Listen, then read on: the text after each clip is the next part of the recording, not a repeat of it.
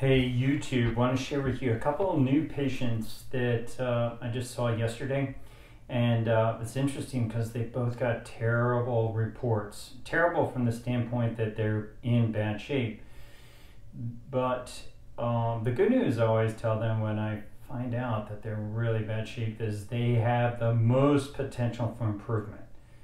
In other words, if you're really failing at something and you can find out how to correct it, you stand to benefit the most from this correction, as opposed to people that really are already knocking it out of the ballpark. So these two individuals, will start with individual one. First of all, they're both TOFIs. Okay, so they had pretty small size waist. If you looked at them, in fact, you'd say, "Oh, they're in good shape." Well, if you looked inside, you'd find out that they're mostly, all this white stuff here, all the weight is visceral fat. Okay, so this visceral fat, again, is highly inflammatory. I don't want to go into how bad it is, but if you don't know about visceral fat, you just need to Google visceral fat, dangers, visceral fat, bad, visceral fat, unhealthy, visceral fat, heart attacks, strokes. You'll find out just how bad visceral fat is. But unfortunately, these two individuals found out that they have a lot of it. So they're what we would call TOFI, so thin on the outside. So if you looked at them, they really wouldn't look that fat to you in real life. Heavy even, you'd think they were actually in good shape. But they're filled with visceral fat inside. So thin outside, fat inside, TOFI. So question, if you think you're healthy, take a look at yourself in a mirror and you say, wow, I'm not doing nearly as bad as everybody else. Well, maybe you're worse because you have more visceral fat.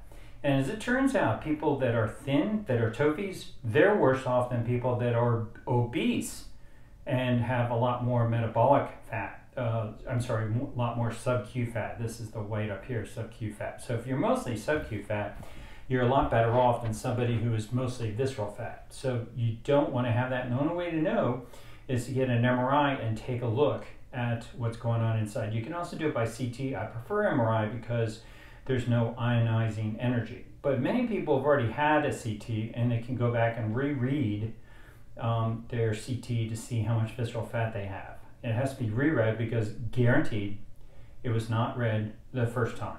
Nope, for visceral fat anyway. They read for everything else to make money off you, but they did not read it for this important biomarker, which most people have pretty large concerning amounts and they would stand to benefit from getting it. So a few things to point out. We'll go through some anatomy. The body, this is vertebral body, so this is a backbone.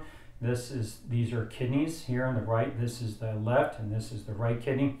And these are the psoas muscles. These two dark structures that make up your core. And this right here is again the vertebral body, your backbone. So on the right and left of the back are your psoas muscles, your core, and then your oblique muscles. And deposited with the obliques, you can see inflammatory fat and this visceral fat. So let's just scan up a little bit and we'll see that this is the colon, transverse colon coming up, and this is a little bit of liver. This is the ascending colon, and we can see as the liver is merging as we're going up higher that there's still persistence of visceral fat. So visceral fat is pretty uniformly distributed within the abdomen. So where there's space, it gets accumulated. It doesn't like stick around in one pocket and accumulate in one area. It's distributed pretty uniformly throughout. So the take-home point for this person is they have a lot of visceral fat. Now, I want to share with you in this video some other fat besides visceral fat that's important to talk about. I've mentioned it before in the past, but as we're getting up higher in the liver, now we're seeing the lung fields. Okay, so this darkness emerging in here is darkness is where there's air. That's the lungs. And now we're starting to see the heart. Okay, so this is the heart, but there's visceral fat here, and look what's surrounding the heart is this fat. So this pericardial cardial fat. So it's a combination of pericardial fat and epicardial fat, collectively heart fat, and it's surrounding. The heart is encased with this envelope of highly inflammatory fat. So we don't go all the way up to see it. Unfortunately, it stops at this particular level to see how it is. But we can, when you come and work with me, I try to get my clients to get scanned, and we can do a dedicated heart scan to look up heart. But this individual, I wasn't anticipating to be this bad, but this is badness. What's interesting about heart fat is its influence is less systemic. It's more localized, but that's bad because guess where it is? It's around your heart. So it tends to cause inflammation in the heart, and it's associated with localized atherosclerotic cardiovascular disease with the coronary arteries that are on the outside, lie outside of the heart, which makes it easier to get to for surgeons to do a bypass graft. But unfortunately, it means it has exposures to this fat that surrounds it. So this is really bad. So the take-home point is we see correlation between visceral fat and heart fat. So you do not want this inflammatory, dangerous fat surrounding your heart, and you do not want this dangerous visceral fat around here. But they almost always correlate. Sometimes they're a little bit off. I see maybe a little bit more visceral fat and a little bit less pericardial fat in women, but who are premenopausal. But we tend to see that in general, that women live longer and healthier up until when they reach menopause. Then they start catching up with visceral fat, and then heart fat starts accumulating too. So this guy got a bad report, but he was so glad, so grateful that he came up, and I asked if I could have permission to use this scan to be able to instruct people, because I was very surprised at just how bad he was. So how bad was he? This is like the worst 40-year-old I've seen. So super bad. This is really, really bad. Filled with a lot of visceral fat. He's a TOFI, and so he's got a lot of work to do. But again, he's going to have the most improvement. So his return on his investment effort coming to work with me is going to be considerably higher than somebody who doesn't have a lot of visceral fat. So we will rescan him in about 3 months, commensurate with his degree of motivation. We are going to see considerable change in sight, so stay tuned about that. Now let's go ahead and take a look at some other images. One other person who came also to see me yesterday who had the exact same sequence of scans. We're going to take a look at him. Now he's almost about the same age. He's 2 years younger, and so we'll start off looking at his abdomen, and look. He's filled with visceral fat too. So he is a TOFI, thin on the outside, fat on the inside. He's only 38, and his story is the first one. I forgot to say he had a lot of stress and a lot of stressful eating unhealthy foods, coping with his stress by eating unhealthy foods, and he also admitted to sadly drinking a lot of whiskey, because he was told whiskey doesn't have carbohydrates. Well, you know, if you're following me, listen. Just because something doesn't have carbohydrates doesn't mean that you should drink it.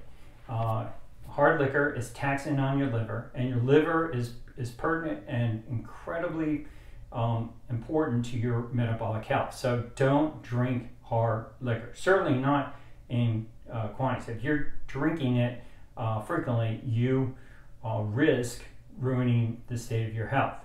And so I see time and time again in clients that drink hard liquor, and I'm more than just like say once every 6 months for a camping trip to the Boundary Waters in Canada with some of your friends or something.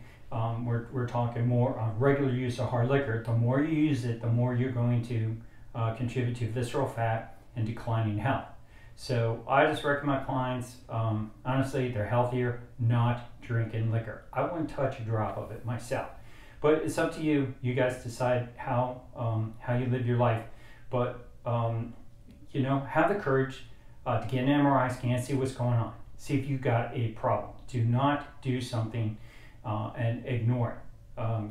And your doctor, they're not gonna do an MRI scan. They're not gonna do a CT scan and read your visceral fat. They'll do a CT scan on you and read other things that they think, the system thinks probably most accurately is they're gonna make money. But this guy, 38, his client, second study, second one of the day. He was filled with visceral fat, and his story was he was a distance runner. He ran long distance from high school up to about a year ago, and had his share of carbohydrates, and so he was filled with visceral fat. And I see this a lot in runners. A lot of runners, distance runners will eat a lot of carbs, and a lot of them migrated away from carbs now, eating healthy fats. To try to become ketogenic, but nonetheless, oftentimes long-term consumption of carbohydrates and distance running is fueling the fire of lots of investment in visceral fat. Now, I suspect, had we scanned him a year ago, he'd be in worse shape, because now he is sprinting, and we'll see his visceral fat disappear shortly. His story again, or his obliques show again fatty deposition. His psoas are pretty good. They're better than the first one, but they could be better. And just a huge amount of visceral fat in there. Again, his transverse colon, and we're going to scan up now. And go higher and higher, and let's take a look at his heart. Okay, so we want to see again if there's any fat or heart fat around. Here's his liver coming into view, and the spleen disappearing now, and we now see the heart coming in right here. Okay, so we see again MRIs, fat shows up as white, and we see this layer of highly inflammatory fat surrounding that heart. So you don't want to have this inflammatory fat around your heart. You want to have a heart that's free of that. So both these guys are TOFIs. They have a lot of visceral fat. Now, I thought it might be fun to show the good doctor's MRI. So, I'm up here talking a lot, and, I profess expertise and specialty on visceral fat and how to get rid of it. What does my own scan look like? Well, let's take a look at my latest abdominal MRI, and of course those guys were 38 and 40 years old. I'm 59, so let's take a look. We'll scan through my abdomen, my kidneys, my liver, my gallbladder, my transverse colon, and I just don't have much of that white stuff in there. You see? I'm 59 years old, but I am, humility aside, okay? And I believe I'm one of the best in the world at getting rid of visceral fat. So I better have low amounts of fat if I profess to be an expert at getting rid of it. So I have really nice obliques, abdominis rectus. My muscles are nice and healthy. Very, very low amounts of visceral fat in there, and I don't have much subcutaneous fat, so I look pretty good. In my pictures, I don't show myself too much, but occasionally I do from time to time. And now let's go up a little bit higher and take a look at my heart. Okay, so we'll see how my heart looks relative to my visceral fat. And so this is the liver, we're starting to get up. There's my heart coming into view, and we now see my heart, and look, there is like almost, there's a teeny tiny bit of fat around my heart, but look, like nothing. Okay, so again, the visceral fat tells the story about your health, and it's told and revealed throughout your whole body. So you want to, of course, if you have these scans and you had low visceral fat and you had heart fat, very low heart fat, you'd feel really good about that. And I do. I feel fantastic that I'm like that. So I'm 59, and I've been scanning myself for a long time. I know what I got to do to get rid of visceral fat, get rid of pericardial fat, get rid of atherosclerotic cardiovascular disease, get rid of chronic disease, because I've been studying it, health optimization for 13 years and got a lot of research experience doing it. So anyway, I wanted to show you that it's not really age, it's disease, okay? So if you age and you don't have disease, you're not, if you haven't made poor lifestyle choices, you're not going to have disease. So fortunately for these guys, they've had a course direction, okay? They now understand, they see that they've had problems and they're 38 and 40 years of age, and they're going to, I told them yesterday, they're going to look better than me at age 59, because I didn't get started on this until age of 48. So if you're listening today, please consider getting an MRI scan and take a look at what you got inside of you to make sure you don't have a lot of visceral fat, and also get a scan of your heart to see if you have an encasement of fat around your heart or not, so you can be assured. I get a lot of people on social media commenting, he's thin, I'm thin, I don't have visceral fat. Well, how do you know? Don't rely on DEXA scan. It's not nearly as accurate as an MRI or these bioimpedance scales, or you touch things or your feet sit on something and try to make an assessment of visceral fat. It's too daggone important. So spend the money, get an MRI. If you're really motivated, you want to work with me, you can go to my website, www.drseanomara.com, and find out how you can make sure you don't have hard fat and you don't have visceral fat. Now keep in mind, I'm going to kick your tires to make sure, one, I'm a good fit for you, because chances are you could probably work with somebody in your local area, if you're just a beginner, or kind of modest in your approach to health, because you probably don't need a big gun like me. But if you are really motivated and you get it, you're an early adopter, and you say, you know what, my body is my body is my most important physical asset, and it corresponds to its condition corresponds to the level of enjoyment I'm going to have in my health, and I am for darn sure I don't want to have a heart attack or a stroke or end up in diapers or have dementia or get cancer. I want to look good. I want to live well as long as possible. Then maybe you would be a good fit to work with me, and we can discuss that. So anyway, I hope you've learned from this little video, and I'll look forward to doing some other videos on important biomarkers and biometrics for health and what you should pay attention to. It's not cholesterol, it's visceral fat, pericardial fat, fat around the heart. It's also atherosclerotic cardiovascular disease, and we'll get into this a little bit more. So as always, I welcome comments, I welcome questions, and please, if you know somebody that you care about, why not forward this video to them so they can be aware of this and be scanned. In most cases, you get these MRI scans for around $500 to say $1,000 on the high side. Easily should average around $750. So money well spent. And if you cringe at that kind of money, well, I'm sorry. These MRIs are expensive. They're not cheap machines. And, maybe you just need to find a more economic metric, and maybe you'll just have to work with a DEXA scan, which is $100 cheaper. But you got to see visceral fat. If you can't see that visceral fat, you're just not going to be bothered about it. Question, has anyone ever gotten a DEXA scan and changed their life? No, because it just is a number. But when you get an MRI scan, you can go and look at all these muscle to fat ratios, see how much visceral fat you have, and a large number does not move you as much as seeing a huge amount of visceral fat. So consider getting those MRI scans.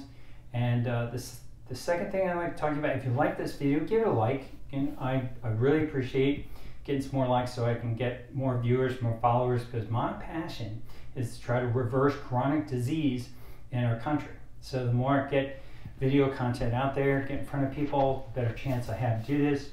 And if you're listening and you are really impressed with this content and you want to try to promote it, I want to create videos to get into high schools. Yeah, I'm not very good at these videos, but if I could hire somebody to help me do a better job, I'd like to produce videos and content for high schools, junior highs, elementary schools, teach kids about health optimization and that their bodies are their most important physical asset, what to pay attention to, and to help out the military, help out first responders, help out the marginalized in society, to teach them what they have to do to become healthy, give them better opportunities by improving their health, give them more knowledge about that. So if this appeals to you, why not consider giving me a donation to my 501c3? You can contact me about that. I'm sorry, I still don't have that website out there, but I'm a one-man band, and guess who's funding it? It's all Sean O'Mara, because I haven't had a single donor yet. Maybe it's because I suck, or people just aren't very charitable. I'm not sure what it is, but most of the money right now is going to lawyers and accountants and setting this all up, and so it is a costly venture, and I've lost a lot of money, put a lot of money into charity. So, but it's all good because I feel strongly about it, and that's why I do it. If you feel strongly about it, consider donating to my charity. Get in touch with me, and I'd love to have your support. All right, well, thank you very much. And again, if you like this content, give it a like and subscribe. Hit the alert button so you can get the alerts when I produce something sent to you right away. All right, well, thank you very much, YouTube. Look forward to producing some more content for you. Dr. Sean out.